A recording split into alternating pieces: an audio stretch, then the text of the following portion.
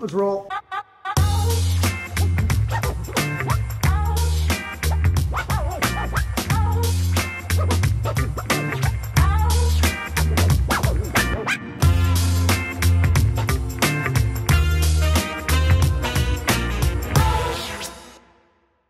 There's a level of fanciness that goes way beyond anything I want to make, but there's something about stuffing chicken quickly and easily that I seem to like. We did it about a year ago on the Minimalist with some thighs. Plump.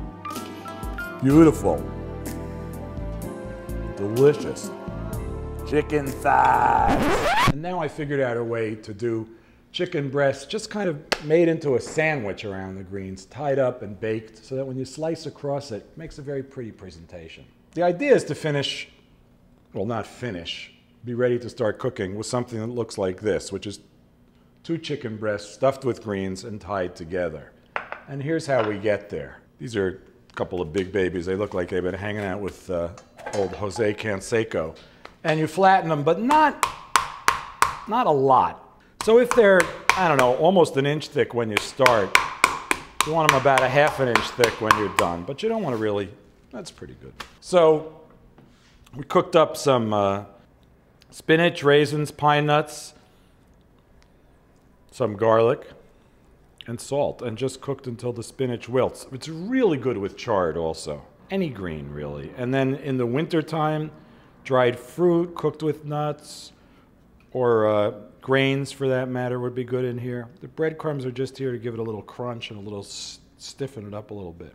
You don't want to overstuff, which is the most common mistake in any stuffing is overstuffing because it's going to fall out.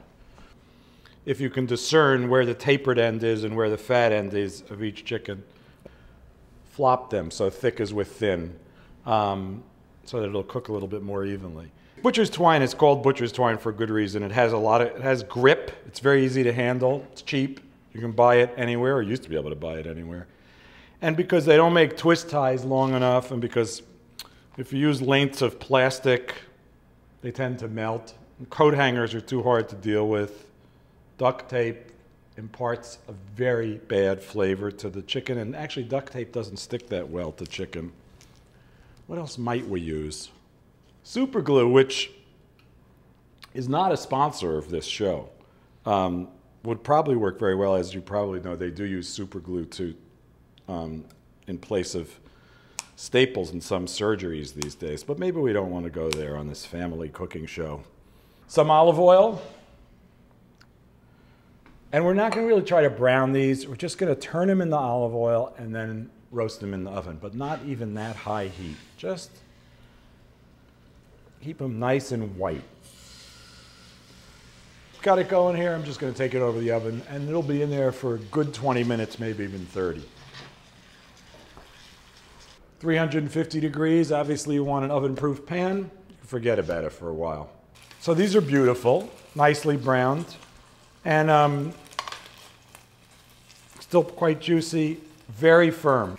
We're going to do a little reduction in the pan of these beautiful juices with a mixture of balsamic vinegar and water. And while that's bubbling away, these guys are just going to rest. This is also a very effective way of cleaning your pans. I think that's how reduction sauces were invented. High heat, as many bubbles as you can have. You can even get higher heat. And you want this to reduce until it's pretty syrupy.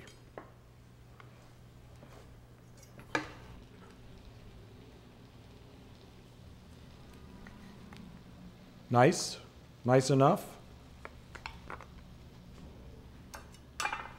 Don't forget to eat the string, because after all, that's why it's there.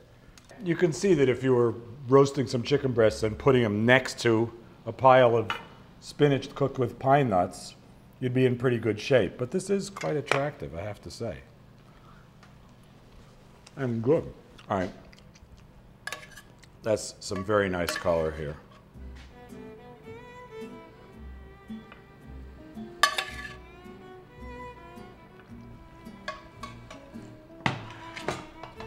There you have it.